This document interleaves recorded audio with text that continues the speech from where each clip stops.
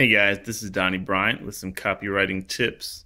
I've recently had some popularity around a post I put on LinkedIn. Well, it's a series about how to make people want what you sell, and it got me thinking about selling, of course, and some ways that our copywriting has to go to work in helping people pick our products and services. And I wanted to give some quick tips to you guys.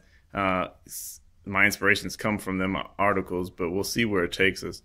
Number one, well, if you haven't read the post, please do that. If in either case, number one tip I think that copywriting has to do is communicate clearly. A lot of times we want to be clever or sound smart or whatever. The most important thing about any kind of communication is that it delivers information to the audience in a way they can understand it. Before impact, you have to worry about understanding. So number one, communicate clearly. That's going to mean picking the right words.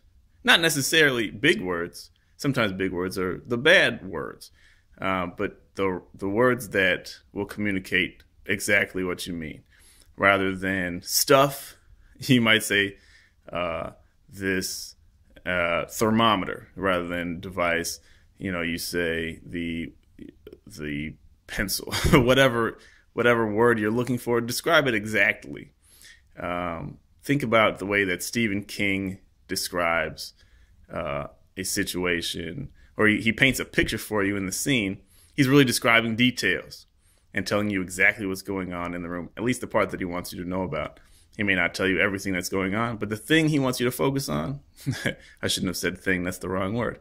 The emotion he wants to communicate is very clear. You know it's fear, or you know it's anxiety, or you know it's shame, or whatever.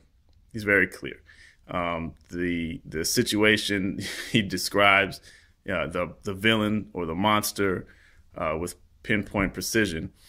Even though he may not describe everything that's going on, he describes the part that he wants you to know about. So that's very much the case for us in our copywriting.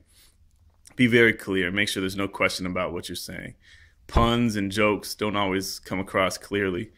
So we need to make sure we're communicating to an audience that will understand them if we're going to use them, or skip them entirely if there's a question.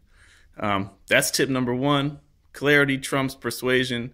as I've heard said many times, it's true. Before you can do anything along the lines of persuasion, you have to be clear and you have to communicate what you mean. More to come. God bless.